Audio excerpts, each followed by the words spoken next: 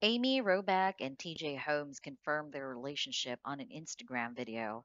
The former GMA3 anchors Amy Robach and TJ Holmes have recently confirmed that they're still together and going strong. They released an emotional podcast and talked about their relationship. On 23rd of January, Amy and TJ jointly posted a video on their Instagram and shared that they wanted people to know that they are still together despite what they have been hearing. The two could be seen walking together somewhere in New York City.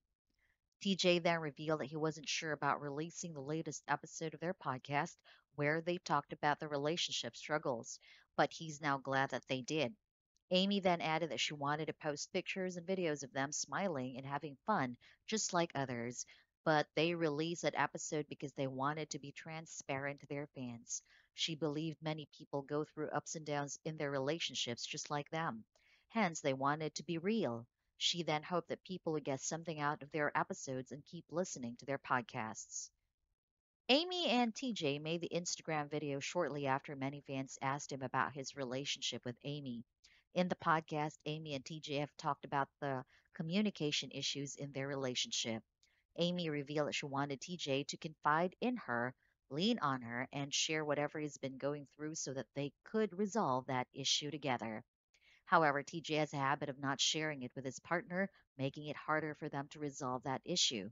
In fact, sharing his issues with his partner is the last thing TJ will do when the time gets bad.